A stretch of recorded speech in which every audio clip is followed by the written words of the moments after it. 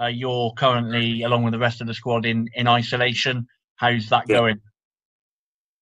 yeah, it's obviously boring. I'm lucky that I've got a degree that I'm doing, so it's giving me lots of time to really focus on that and get a lot of big chunk of work done. But it's important that we keep ourselves ticking over. Obviously, we're on a good run at the minute, and we really didn't want the lockdown to come. We felt like we were just on a roll, but we've been doing sessions with.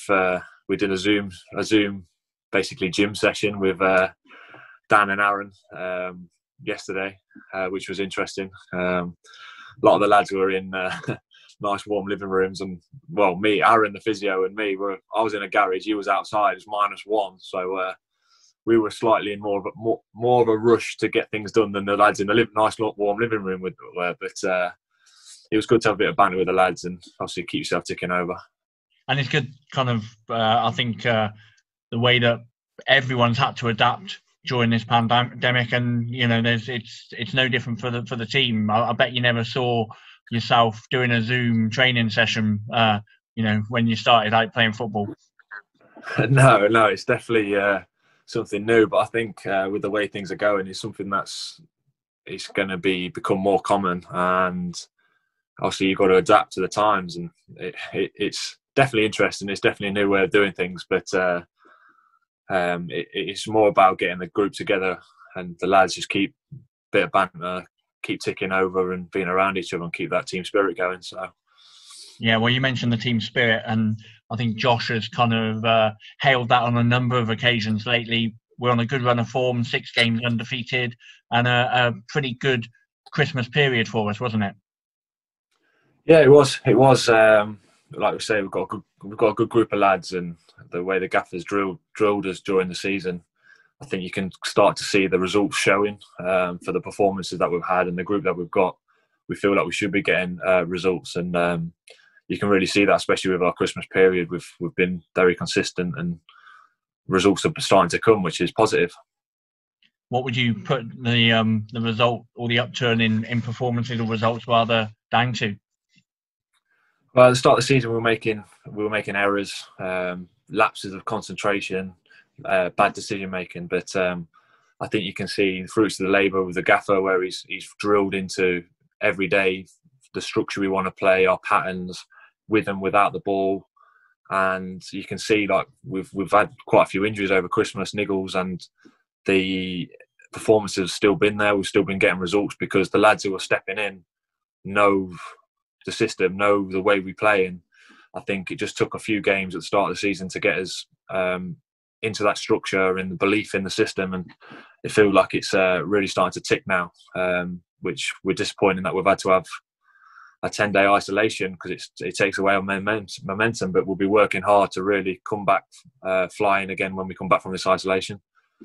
At the start of the season, obviously you're one of the more experienced players in the side.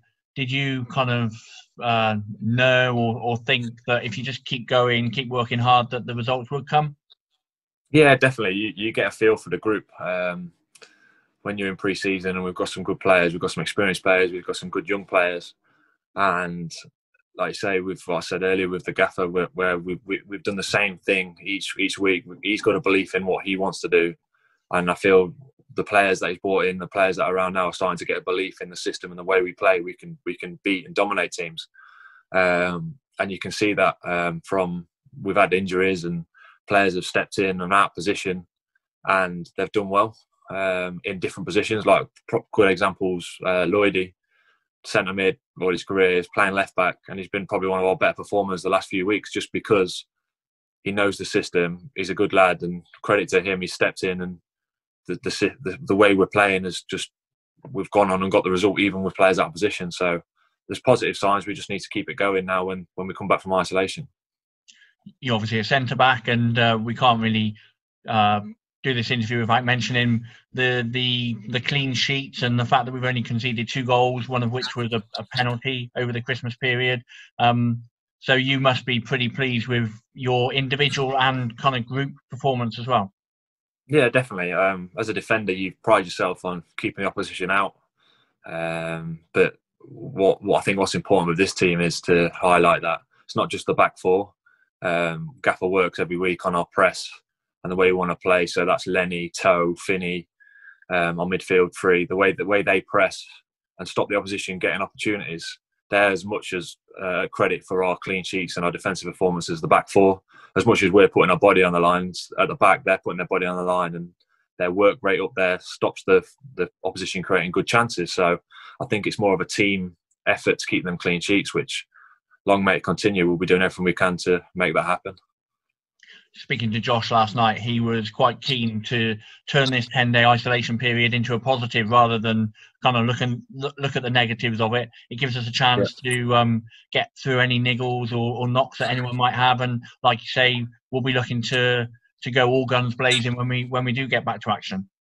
Yeah, definitely. He spoke to us about that as well, and like I said earlier, we've had a few lads, me included, that have been carrying little niggles, and it's been good. As much as we don't want to stop, I felt like we could carry on.